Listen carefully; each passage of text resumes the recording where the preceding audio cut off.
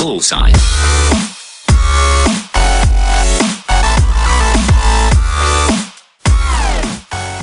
You're sitting on the side, and the team just needs you. You can't get another loss. Will that be a part of your decision making, or will you just completely wait until you feel you're ready to go? No, I'll wait till I'm ready, and I'll get out there and go. Like I said, our expectations are to win a championship. That's our expectation. So, if we're struggling and I can't go because I'm physically not ready, I'm not going to jump out there.